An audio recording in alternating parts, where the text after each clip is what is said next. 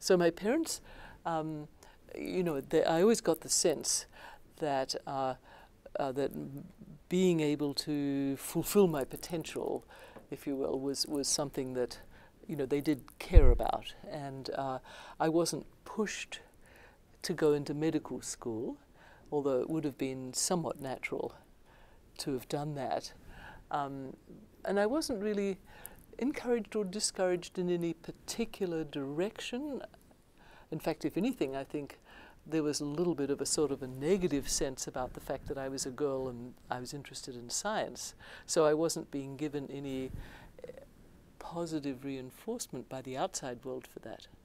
But I always sensed that within my family and so on, that what you wanted to do would, if it was interesting and worthwhile, then you should do it. So I did get good encouragement in a sense from my family, but not in a highly specific sense. But I certainly got the feeling that, doing well in school and so on, that meant something.